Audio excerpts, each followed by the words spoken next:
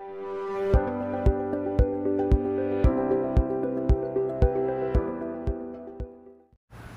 friends, കഴിഞ്ഞ വീഡിയോയിൽ നമ്മൾ എസ് ബ്ലോക്ക് മൂലകങ്ങളുടെയും പി ബ്ലോക്ക് മൂലകങ്ങളുടെയും പ്രത്യേകതകളാണ് ചർച്ച ചെയ്തത്. ഇന്ന് നമ്മൾ ഡി ബ്ലോക്ക് മൂലകങ്ങളുടെ പ്രത്യേകതകളാണ് ചർച്ച ചെയ്യുന്നത്. നമുക്കറിയാം ഡി ബ്ലോക്ക് മൂലകങ്ങൾ എന്ന് പറഞ്ഞാൽ 3 മുതൽ 12 വരെ ഗ്രൂപ്പ് മൂലകങ്ങളാണ് ഡി ബ്ലോക്ക് മൂലകങ്ങൾ. ഡി ബ്ലോക്ക് മൂലകങ്ങളുടെ മറ്റൊരു പ്രധാന പ്രത്യേകത എന്ന് പറയുന്നത് എല്ലാം ലോഹങ്ങളാണ്. അഥവാ രാസപ്രവർത്തന സമയത്ത് ഇലക്ട്രോണുകൾ വിട്ടുകൊടുക്കുന്നവയാണ്, ഡൊണേറ്റ് ചെയ്യുന്നവരാണ് ഡി ബ്ലോക്ക് മൂലകങ്ങൾ. ഡി ബ്ലോക്ക് മൂലകങ്ങളെ സംക്രമണ മൂലകങ്ങൾ എന്ന പേരിലാണ് അറിയപ്പെടുന്നത്, അഥവാ ട്രാൻസിഷൻ എലമെൻറ്റ്സ്.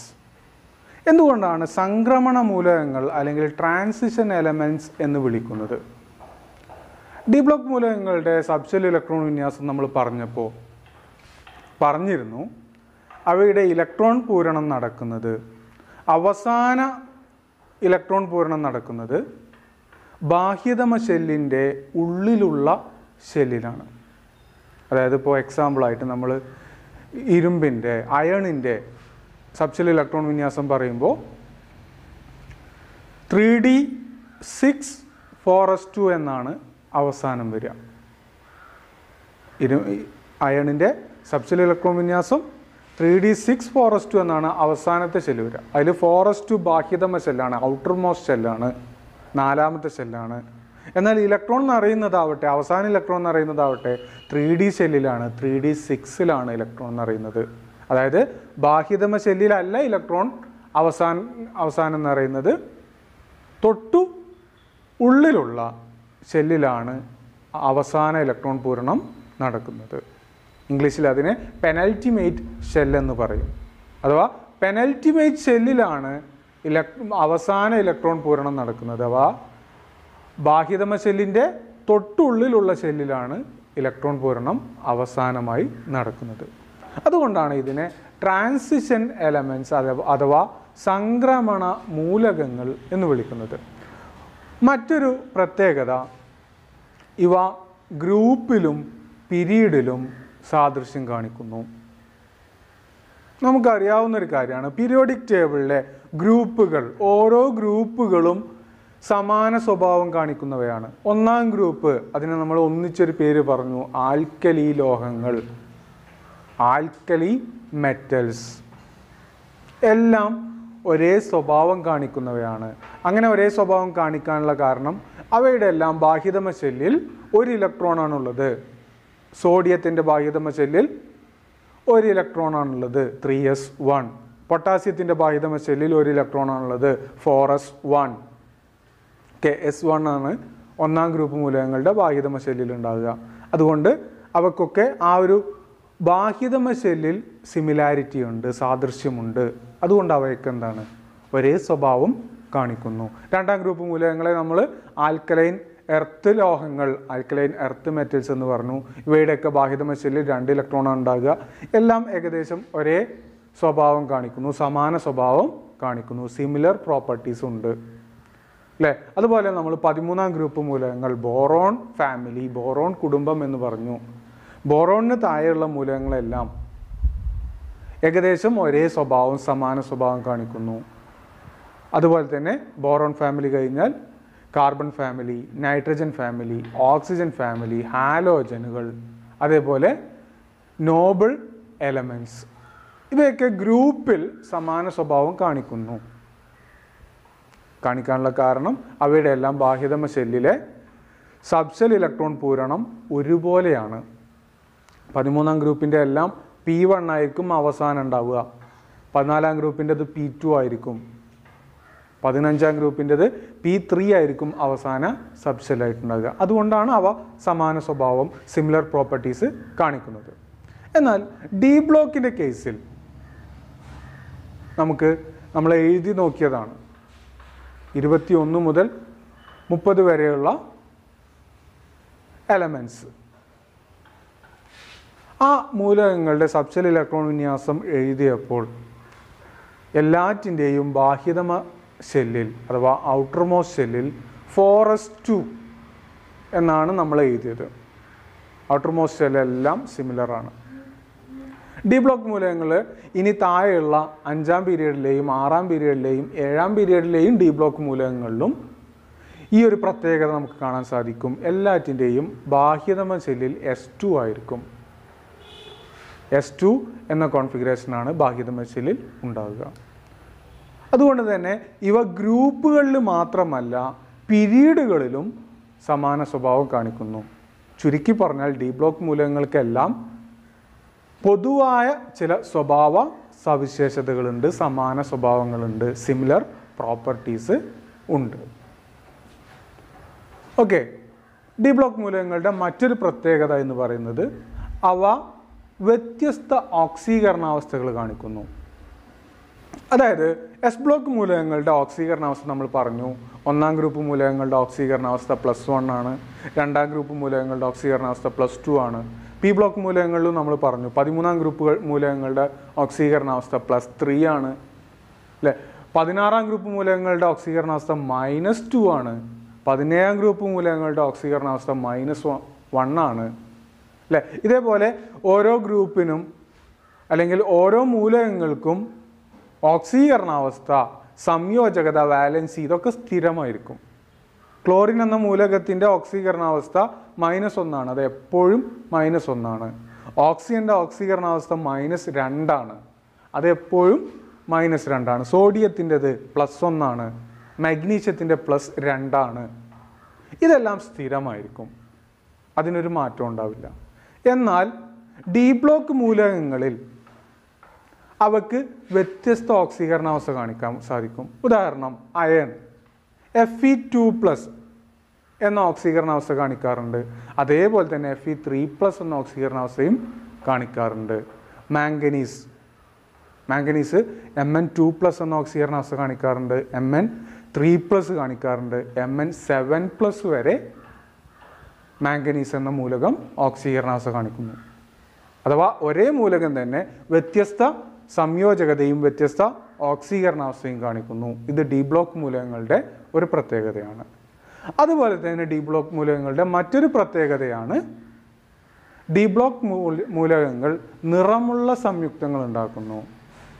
അല്ലെങ്കിൽ ഡി ബ്ലോക്ക് മൂലകങ്ങൾ ഉണ്ടാക്കുന്ന സംയുക്തങ്ങളിൽ മിക്ക കോമ്പൗണ്ടുകളും നിറമുള്ളവയാണ്.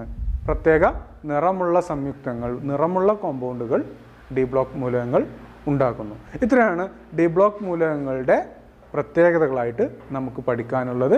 അതിൽ വ്യത്യസ്ത ഓക്സീകരണാവസ്ഥ കാണിക്കുന്നത് ഒന്ന് എക്സ്പ്ലെയിൻ ചെയ്യാം. ശ്രദ്ധിക്കുക, Feയുടെ അഥവാ അയണിൻ്റെ 2 ക്ലോറൈഡുകളാണ്. ഒന്ന് ferrous chloride FeCl2, 2 ferric chloride FeCl3. 2 കോമ്പൗണ്ടുകളാണ്. രണ്ടിലും അയണും ക്ലോറിനും മാത്രമാണുള്ളത്. പ്രത്യേകത എന്താണ്? ഒന്നാമത്തേതിൽ 2 ക്ലോറിൻ ഉണ്ട്, രണ്ടാമത്തേതിൽ 3 ക്ലോറിൻ ഉണ്ട്. ഓക്കെ, നമുക്കറിയാം ക്ലോറിൻ്റെ ഓക്സിഡേഷൻ സ്റ്റേറ്റ് എപ്പോഴും എന്താണ്? -1 ആണ്. അപ്പോൾ Feയുടെ ഓക്സിഡേഷൻ സ്റ്റേറ്റ് ആണ്, Feയുടെ ഓക്സീകരണാവസ്ഥയാണ് മാറിക്കൊണ്ടിരിക്കുന്നത്. നമുക്കറിയാം ഏതൊരു കോമ്പൗണ്ടും അതിൻ്റെ ടോട്ടൽ ഓക്സിഡേഷൻ സ്റ്റേറ്റ് 0 ആയിരിക്കും. അപ്പോൾ ഈ FeCl2 2 ക്ലോറിൻ ഉണ്ട്. 2 ക്ലോറിൻ ഉണ്ടാകുമ്പോൾ ഒരു ക്ലോറിൻ -1 ആണ്. അപ്പോൾ 2 ക്ലോറിൻ ആകുമ്പോൾ -2 ഉണ്ട്. -2 ചാർജ് ക്യാൻസൽ ചെയ്യണമെങ്കിൽ ഇവിടെ Feക്ക് എന്ത് വേണം? +2 ചാർജ് വേണം. ഓക്കെ, അപ്പോൾ ഇവിടെ Feയുടെ ഓക്സിഡേഷൻ സ്റ്റേറ്റ് എത്രയാണ്? +2 ആണ്. Feയുടെ ഓക്സീകരണാവസ്ഥ +2 ആണ്. അത് നമ്മളെങ്ങനെ അയോണായിട്ട് എഴുതുക? Fe2+ എന്ന് എഴുതും. അതേപോലെ തന്നെ ഫെറിക് ക്ലോറൈഡ് FeCl3, 3 ക്ലോറിൻ ആറ്റങ്ങളുണ്ട്. ഒരു ക്ലോറിൻ ആറ്റത്തിൻ്റെത് -1 ആണ് ചാർജ്. അപ്പോൾ 3 ക്ലോറിൻ ആകുമ്പോൾ -3 ആവും. ഈ -3 0 ആവണമെങ്കിൽ Fe എന്താവണം? +3 ആവണം. അപ്പോൾ FeCl3യിൽ ഫെറിക് ക്ലോറൈഡിൽ Feയുടെ ഓക്സീകരണാവസ്ഥ +3 ആണ്. അയോൺ എഴുതുന്നത് Fe3+ എന്നാണ്. ഓക്കെ, അപ്പോൾ ഡി ബ്ലോക്ക് മൂലകങ്ങൾ വ്യത്യസ്ത ഓക്സീകരണാവസ്ഥ, ഡിഫറെൻ്റ് ഓക്സിഡേഷൻ സ്റ്റേറ്റ് കാണിക്കുന്ന മൂലകങ്ങളാണ്. മറ്റൊരു എക്സാമ്പിൾ കൂടി നോക്കാം.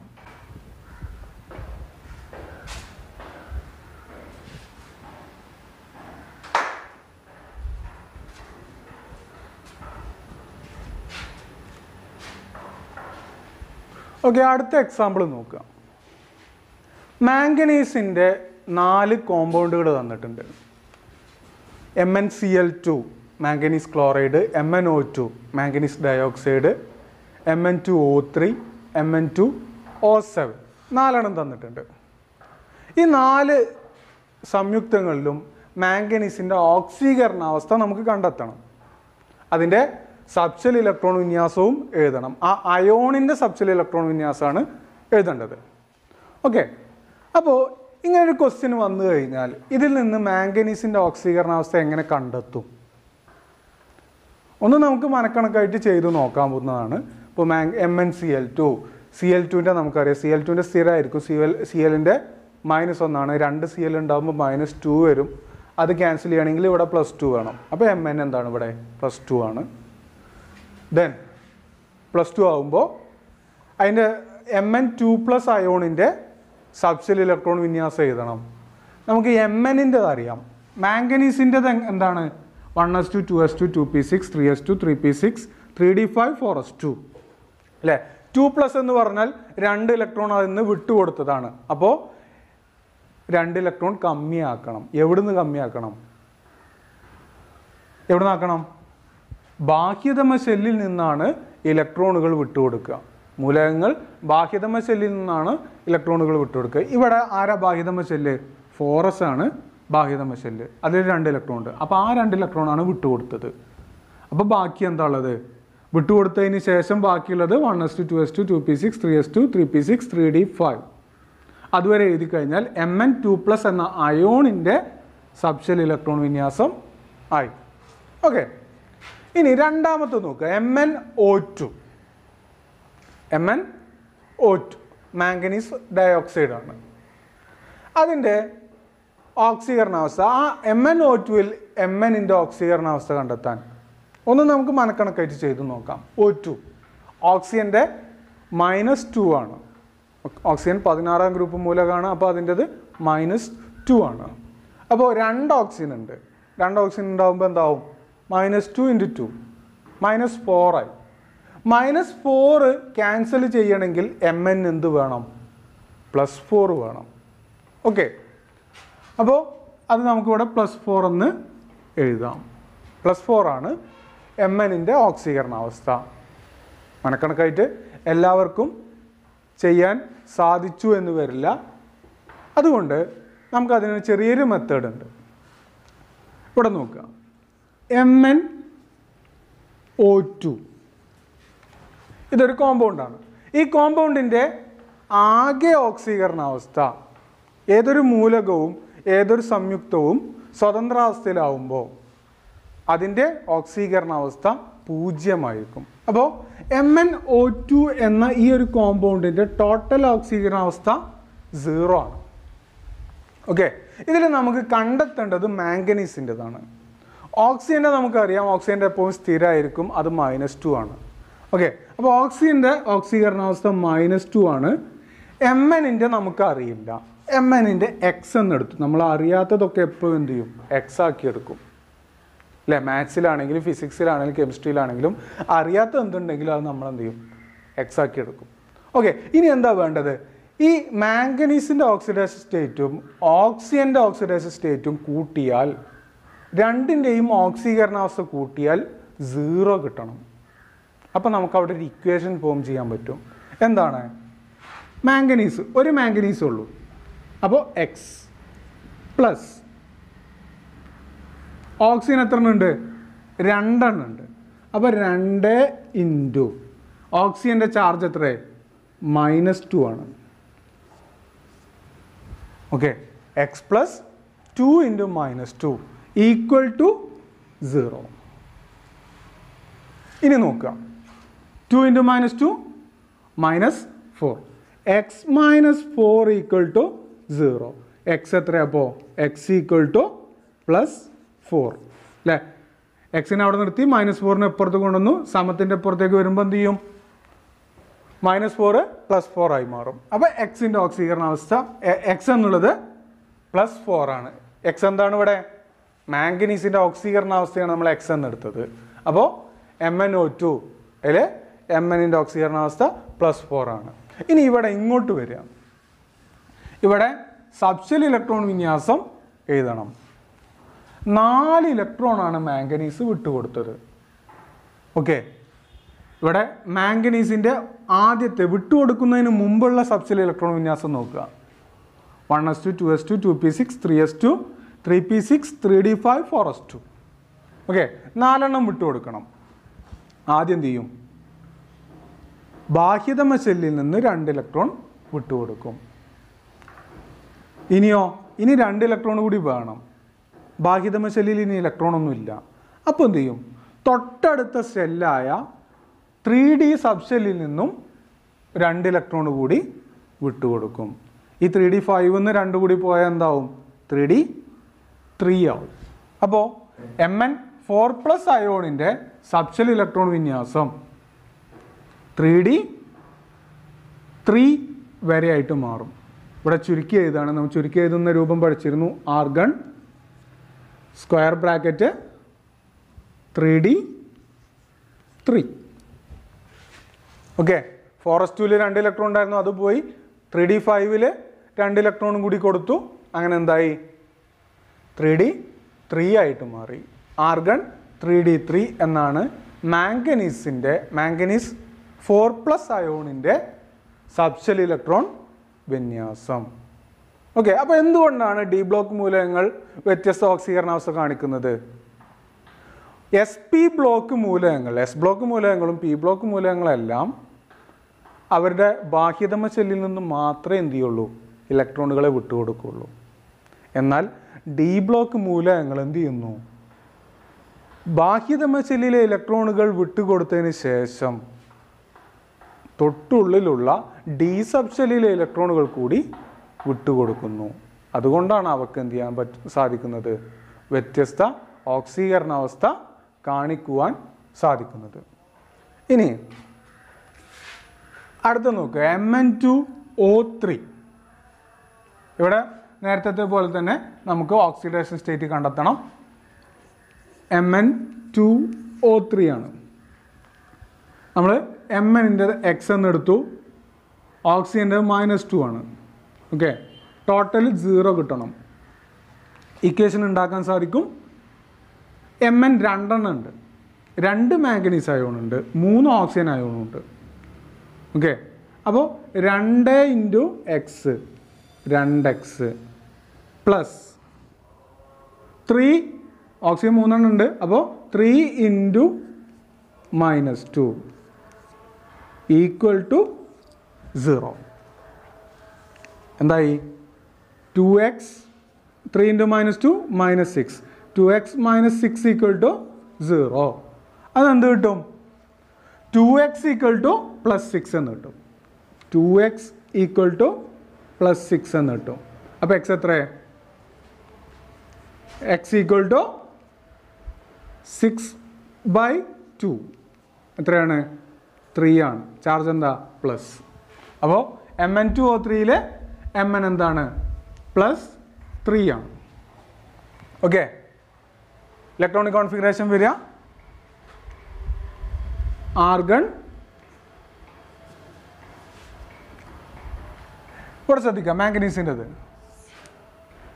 3d5 4s2 എന്നാണ് അവസാനത്തെ ഷെല്ലുകളുള്ളത്. 3 ഇലക്ട്രോൺ വിട്ടുകൊടുക്കണം. 4sൽ നിന്ന് 2 ഇലക്ട്രോൺ വിട്ടുകൊടുത്തു. ഇനി ഒന്നുകൂടിയേ വേണ്ടുള്ളൂ. അത് എവിടുന്ന് കൊടുക്കും? 3D കൊടുക്കും. അപ്പോൾ എന്താവും? 3d5 എന്നുള്ളത് 3d4 ആവും. ഓക്കെ, അടുത്തത് Mn2O7.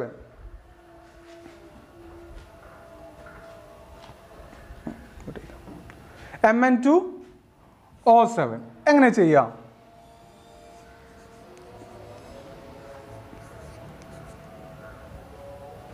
ടോട്ടൽ ഓക്സിഡേഷൻ സ്റ്റേറ്റ് 0 കിട്ടണം. Mnൻ്റെ എക്സ് എന്നെടുത്തു, ഓക്സിജൻ്റെത് -2 ആണ്. ഇക്വേഷൻ ആക്കുക. 2 മാംഗനീസ് ഉണ്ട്, അപ്പോൾ 2x പ്ലസ് 7 ഓക്സിജൻ ഉണ്ട്, അപ്പോൾ 7 ഇൻറ്റു -2 ഈക്വൽ ടു 0. ടോട്ടൽ 0 കിട്ടണം. ഓക്കെ, അപ്പോൾ 2x minus 7 into 2, 7 into 2 14 equal to 0. 2x equal to 14 എന്ന് കിട്ടും. അതിൽ നിന്ന് നമുക്ക് എന്ത് കിട്ടും? x ഈക്വൽ ടു ആ 2 പുറത്ത് കൊണ്ടുവന്നാൽ 14/2 7 ചാർജ് പ്ലസ് 7. ഓക്കെ, പ്ലസ് 7 ആണ് വരിക. അപ്പോൾ മാംഗനീസിൻ്റെ 7 ഇലക്ട്രോണുകളെ വിട്ടുകൊടുക്കണം. നോക്കുക, 4sൽ നിന്ന് 2 ഇലക്ട്രോൺ വിട്ടുകൊടുത്തു. ഇനി എത്ര എണ്ണം വേണം? 5 എണ്ണം കൂടി വേണം അല്ലേ? ആ 5 എണ്ണം എവിടെ നിന്നാണ് കിട്ടുക? 3Dയിൽ 5 എണ്ണം ഉണ്ട്, 3Dയിൽ 5 എണ്ണം കൂടി പോകും. അപ്പോൾ 3D5 പൂർണ്ണമായും 4s2 പൂർണ്ണമായും പോകും. അപ്പോൾ Mn7+ൻ്റെ സബ്ഷെൽ ഇലക്ട്രോൺ വിന്യാസം വരിക 1s2 2s2 2p6 3s2 3p6 വരെ 3D5ഉം 4s2ഉം പോകും. ഓക്കെ, അപ്പോൾ ഇതാണ് Mn7+ അയോണിൻ്റെ സബ്ഷെൽ ഇലക്ട്രോൺ വിന്യാസം. ഓക്കെ, അപ്പോൾ മാംഗനീസ് എന്ന ഡി ബ്ലോക്ക് മൂലകം വ്യത്യസ്ത ഓക്സീകരണാവസ്ഥകൾ, ഓക്സിഡൈസ് സ്റ്റേറ്റുകൾ കാണിച്ചു അല്ലേ? MnCl2ൽ +2 ആയിരുന്നു, MnO2ൽ +4 ആയിരുന്നു, Mn2O3ൽ +3 ആയിരുന്നു, Mn2O7ൽ +7 ആയിരുന്നു. അപ്പോൾ ഡി ബ്ലോക്ക് മൂലകങ്ങളുടെ ഒരു വലിയൊരു പ്രത്യേകതയാണ് ഇത്. അവ വ്യത്യസ്ത ഓക്സീകരണാവസ്ഥ, ഡിഫറെൻ്റ് ഓക്സിഡേഷൻ സ്റ്റേറ്റ് കാണിക്കുന്നു. അതിനുള്ള പ്രധാന കാരണം അവ എന്ത് ചെയ്യുന്നു? ബാഹ്യതമ ഷെല്ലിൽ നിന്നും ഇലക്ട്രോണുകൾ വിട്ടുകൊടുക്കുന്നു. പിന്നീട് ആവശ്യമെങ്കിൽ തൊട്ടടുത്തുള്ള ഡി സബ് ഷെല്ലിൽ നിന്ന് കൂടി ഇലക്ട്രോണുകളെ വിട്ടുകൊടുക്കുന്നു. അങ്ങനെ ഡി സബ് ഷെല്ലിൽ നിന്ന് ഇലക്ട്രോണുകളെ വിട്ടുകൊടുക്കാനുള്ളൊരു കാരണം എന്താണ്? ഈ 4sഉം 3Dയും തമ്മിൽ ഊർജ നിലയിൽ കാര്യമായ മാറ്റമില്ല, ചെറിയൊരു വ്യത്യാസം മാത്രമേ അവയുടെ ഊർജം തമ്മിലുള്ളൂ. അതുകൊണ്ട് 4sൽ നിന്നും 3Dയിൽ നിന്നും ഇലക്ട്രോൺ വിട്ടുകൊടുക്കാൻ ഡി ബ്ലോക്ക് മൂലകങ്ങൾക്ക് സാധിക്കുന്നു. അവ വ്യത്യസ്ത ഓക്സീകരണാവസ്ഥകൾ കാണിക്കുന്നു. മനസ്സിലായിട്ടുണ്ടാകും എന്ന് വിചാരിക്കുന്നു.